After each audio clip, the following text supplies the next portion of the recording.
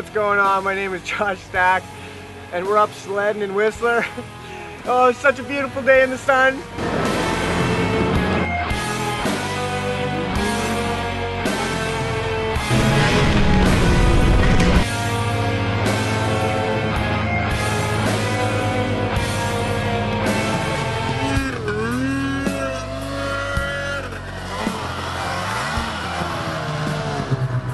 Doing some rooping? Oh yeah, rooping. What's going on there? First day and I'm not warmed up, man. I'm sweating, my sled's steaming, I'm out of breath. What the? How's your ski rack doing? Oh no, what the? Whoa, no! Holy shit!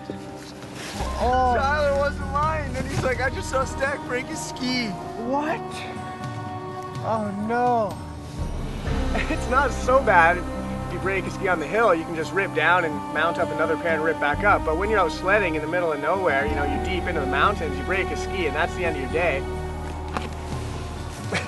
Well, that kind of just ruins the day right there though. A wee bit. I mean, it's kind of funny in a way, a little bit, but not really at all. It sucks. So I ended up breaking the ski after.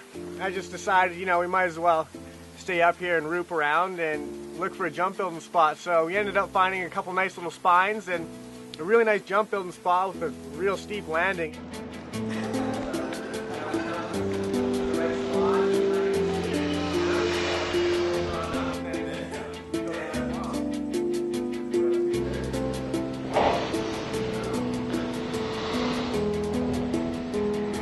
And look at it.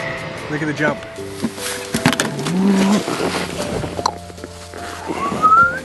Pretty good. Looks like it's about 9 feet tall now. Another 6 feet, 15-foot jump, and we'll be in business.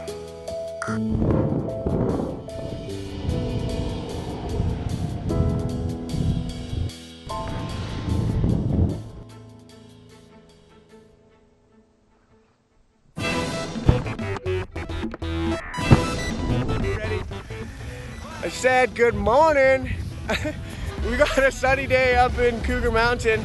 I broke my ski yesterday, but I got some freshies mounted up.